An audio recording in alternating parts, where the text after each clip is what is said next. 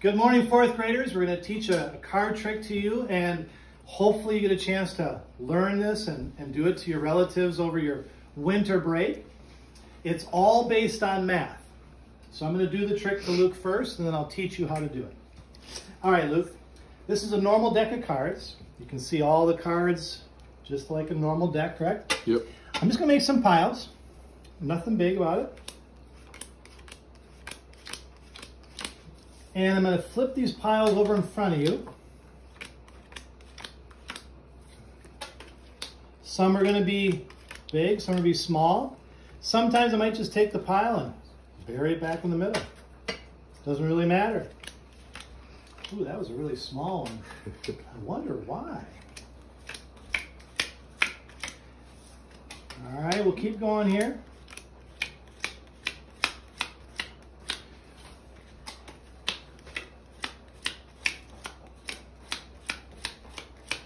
Ooh, that was a big pile.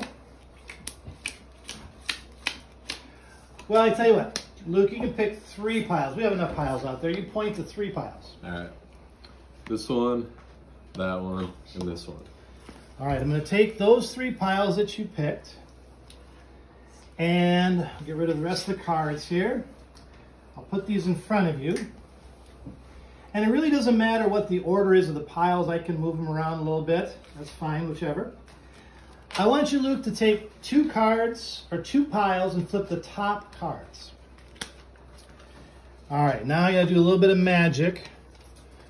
I'm going to take the cards. I'm going to tell you what the top card of that pile is. All right, so we're going to do a little bit of magic.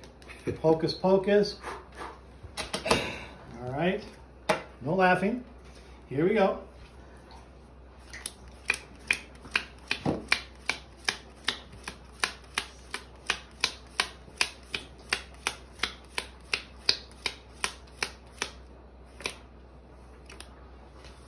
Okay, I'm going to do it one more time, just to make sure.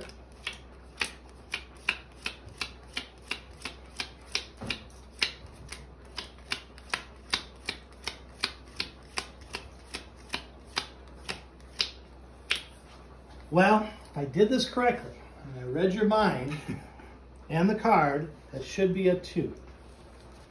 Can I flip the card, Dan? You may flip the card. Ta-da! Ta-da! This is the trick you will learn. I will show you how to do that next.